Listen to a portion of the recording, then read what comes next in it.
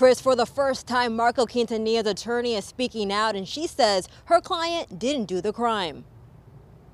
Seen here in a green and white jumpsuit, Jessica Quintanilla arrived for her second appearance in Solano County Court since the killing of Leilani Beauchamp. Prosecutors allege Jessica Quintanilla shot Leilani Beauchamp after a Halloween party in Sacramento. Solano County prosecutors said a love triangle could be the motive behind the 19-year-old's killing. Her brother Marco Quintanilla, seen here in a gray and white jumpsuit, is also being charged. Prosecutors say he allegedly harbored, concealed, and aided Jessica with the hope that she might escape arrest. Multiple friends of Beauchamp sat in attendance today in the courtroom. Also, there was a group that appeared family or connected to the Quintanilla siblings. They met privately with Marco Quintanilla's attorney. They would not talk to reporters.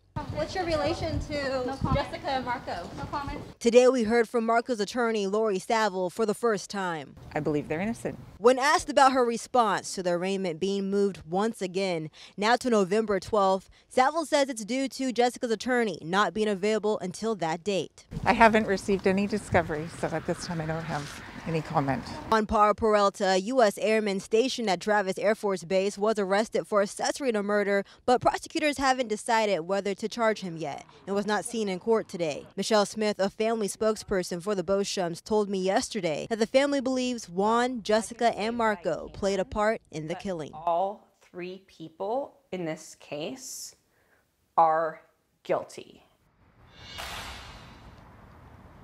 The spokesperson for Leilani Beauchamp's family tells me that they do not understand that the prosecutor's decision on why Juan Peralta is not being charged, but are focusing on planning the memorial service for Leilani Beauchamp, which should happen in the next coming days.